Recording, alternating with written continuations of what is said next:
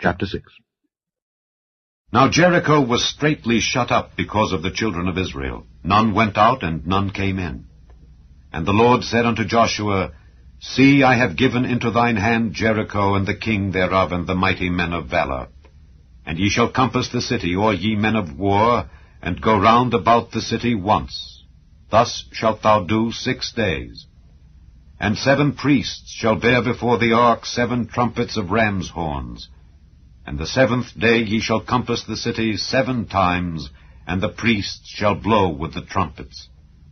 And it shall come to pass that when they make a long blast with the ram's horn, and when ye hear the sound of the trumpet, all the people shall shout with a great shout, and the wall of the city shall fall down flat, and the people shall ascend up every man straight before him. And Joshua the son of Nun called the priests, and said unto them, Take up the ark of the covenant, and let 7 priests bear 7 trumpets of ram's horns before the ark of the Lord. And he said unto the people, Pass on, and compass the city, and let him that is armed pass on before the ark of the Lord. And it came to pass, when Joshua had spoken unto the people, that the 7 priests bearing the 7 trumpets of ram's horns passed on before the Lord, and blew with the trumpets, and the ark of the covenant of the Lord followed them. And the armed men went before the priests that blew with the trumpets, and the rearward came after the ark, the priests going on and blowing with the trumpets. And Joshua had commanded the people, saying, Ye shall not shout, nor make any noise with your voice, neither shall any word proceed out of your mouth until the day I bid you shout. Then shall ye shout.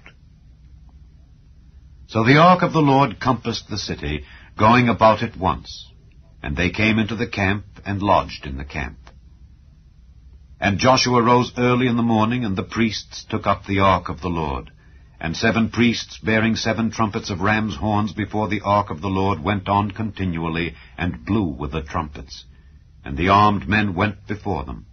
But the rearward came after the ark of the Lord, the priests going on and blowing with the trumpets. And the 2nd day they compassed the city once, and returned into the camp. So they did 6 days. And it came to pass on the 7th day that they rose early about the dawning of the day, and compassed the city after the same manner 7 times. Only on that day they compassed the city 7 times. And it came to pass at the 7th time, when the priests blew with the trumpets, Joshua said unto the people, Shout, for the Lord hath given you the city, and the city shall be accursed, even it and all that are therein, to the Lord. Only Rahab the harlot shall live, she and all that are with her in the house, because she hid the messengers that we sent.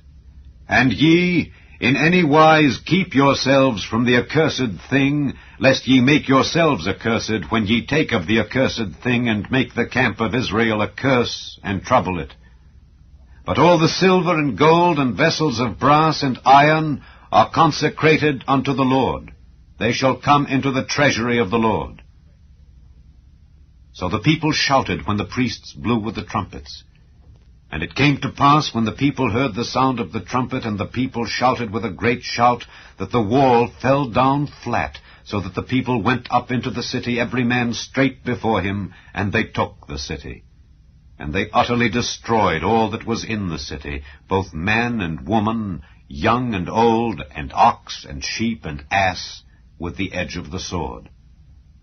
But Joshua had said unto the 2 men that had spied out the country, Go into the harlot's house, and bring out thence the woman and all that she hath, as ye swear unto her. And the young men that were spies went in, and brought out Rahab, and her father and her mother, and her brethren, and all that she had. And they brought out all her kindred, and left them without the camp of Israel. And they burnt the city with fire, and all that was therein.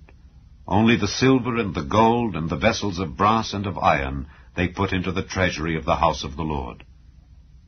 And Joshua saved Rahab the harlot alive, and her father's household, and all that she had. And she dwelleth in Israel even unto this day, because she hid the messengers which Joshua sent to spy out Jericho. And Joshua adjured them at that time, saying, Cursed be the man before the Lord that riseth up and buildeth this city Jericho. He shall lay the foundation thereof in his firstborn, and in his youngest son shall he set up the gates of it. So the Lord was with Joshua, and his fame was noised throughout all the country.